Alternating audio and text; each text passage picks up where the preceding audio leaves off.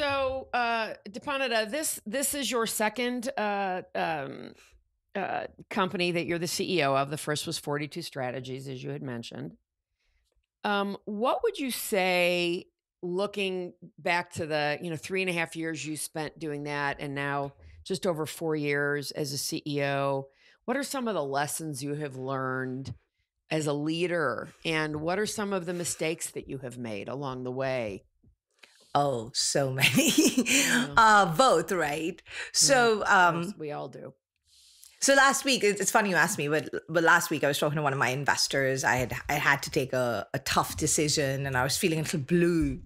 And I called him, and he had been an entrepreneur before and grown, and then IPO'd his company. And I Right. often look at Yep. him as someone to talk to it, do Yeah. that little bit of the founder CEO Mhm. thing. And he reminded me of the Theodore Roosevelt quote about it's not the critic that counts, but the man in the arena. And I think that by and large, over the last 7 years, 7.5 years of being the CEO of an organization, that's really what I've really majorly learned to appreciate is that absolutely everyone is going to have something to say about you, about what you've done, about what you're saying, about what you didn't Yeah. do. All of them know how to do it better, but Yeah. none of them will actually do it. So, Mhm. learning Brilliant. to take that criticism and filter Mhm. it down, take what is useful and keep growing and throw everything out. That one's Yep. probably a big one. Yep. Thing I would number two agree. is a visceral appreciation is that as the CEO, it's always your fault. But Buck when stops there. but when you do something good, that's your team. Yeah. And that's humbling, and it can, and I'm sure at times feels like unfair even, but Mhm. it is a great feeling when you can point to your team when you all have won Yes. something and say, look at this great group of people. So that's Mhm. number two. I Mhm. would say number three is, the empathy part is really interesting. So you want to encourage your team to be themselves and sort of bring their quote unquote whole Mhm. selves to work, but you also want to moderate it in a way that bringing whole self does not in any way compromise a space, creativity, professionalism. And that balance is a really delicate one. And I've certainly Mhm. made all sorts of interesting mistakes in that balance over the last 3 years as you're doing this sort of Mhm. remotely. Um, Mhm. I think the next is I've really started to disambiguate between builders and professionals, or I don't want to use the word execs because that always indicates sort of top level, but Mhm. builders are a very unique breed. Not everybody can go from 0 to 50. There are so many more people than can take something that's at 50 and take it 100. But Right. 0 to 50, oh my God, that's probably where I've made the Mhm. most mistakes is knowing who is the right person for 0 to 50, who can Right. Very define a good. de novo, who can handle a blank page, who Mhm. can, who has that high throughput. Yeah. And Mhm. really, definitely learned a lot over there. And then last, and this maybe speaks a little more to some of my other personal identifiers, woman, color, young, Mhm. whatever you want to call it. Mhm. You, if you hire somebody and they think that they know better than you, that's probably a relationship that's already ended.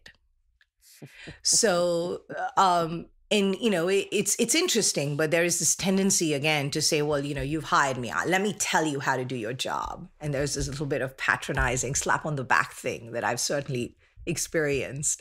Um, and Mhm. earlier on, I would probably take it as I should do something about it. And now I'm like, no, no, no. Mhm. Welcome to my world. And you've chosen to take direction from me, and you must. So Mhm. those are sort of like the mixed bag of lessons I've been pondering on, in addition to a whole lot of other things. I have an incredible coach, so I've learned a ton from her as well. But Good. these are some of the things that stand out to me. Yeah, that's fantastic.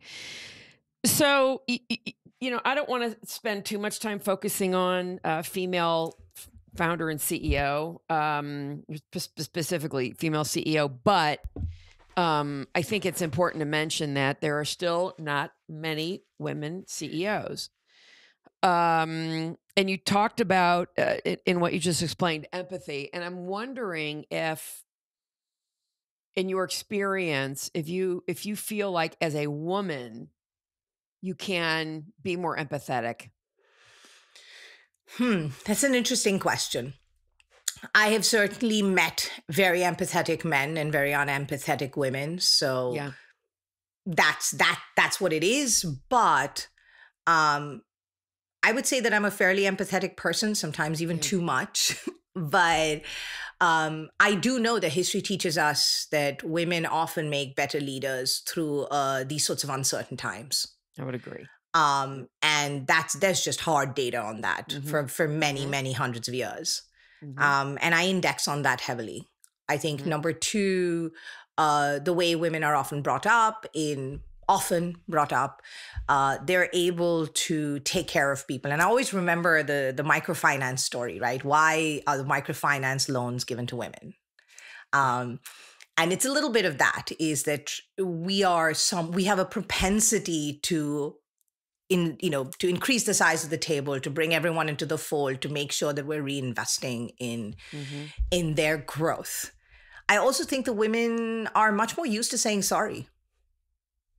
And in a workplace where CEOs very rarely say I screwed up and it's my Mhm. fault, that's really refreshing. I mean, Yeah. don't get me wrong, it's not as well received everywhere, but I think it's important for the exec to say I'm sorry, or I screwed up, or that was a bad Mhm. decision and we're going to do something about it. And I think women are just generally a little more able to say sorry. They may be Mhm. even a little more trained to do so. Um, I think last but certainly not the least, in our market is staffed with women leaders. And it's one of the great joys of working in medical affairs is Mhm. incredible women just at all the levels of the customers we work at, from the Right. highest to, our basic user. So I seem to have found myself at least working with a lot of women in who we serve, and Mhm. seeing some of their amazing leadership come into play. Mhm. So you have about 60 employees now. Mhm. How many on the executive team, including yourself? I would count exec is sort of the usual COO, CFO, chief Mhm. Mhm. commercial, and me. So that's four. But then we have a leadership team. There's a CTO and so forth. So I'd say plus minus about eight in total Okay. that I would count as senior leadership of the company. What's the of those 8 people, what's the sort of diversity makeup of those? So there's a lot of racial diversity and Okay. actually age as well. And in Mhm. gender, it's currently three, including me, of the eight. Mhm. Um, and incredible. Just the best people. Like I'm Mhm. very, very thrilled at this particular Mhm. combination of Mhm. people. How did you build that executive team of 7 other people aside from yourself? Painfully.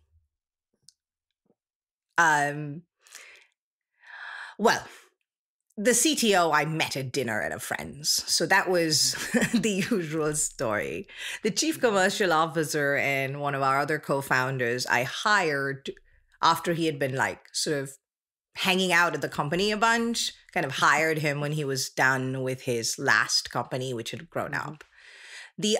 One of the others I've known for a while in the DC circuit and wanted to work with him for many years, ever since I sort of met him. And then the opportunity presented itself. Mhm. The others were just hired through a recruiting process. Good. Um, but I would say that overall, the hiring the right leadership team through this time, oof, really hard. Carol Schultz here. Thanks for watching this excerpt from Authentically Successful. The conversation doesn't end there. So if you want to hear this episode in full and all my conversations with many other successful founders and CEOs, please visit verticalelevation.com/podcast.